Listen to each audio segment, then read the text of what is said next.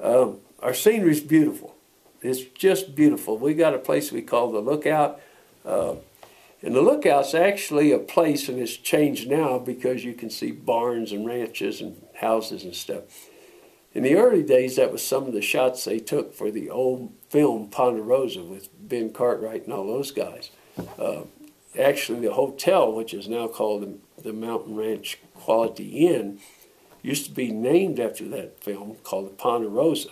That's partly because the Ponderosa pines are the big trees we ride through in our forest, but also partly because they used some of those shots for the opening scenes of the film Ponderosa. So, a series on TV and back in the 60s and 70s that it starred Dan Blocker and Little Joe. You may remember, a lot of younger folks wouldn't, but that film right there was actually part of it filmed in the area we ride.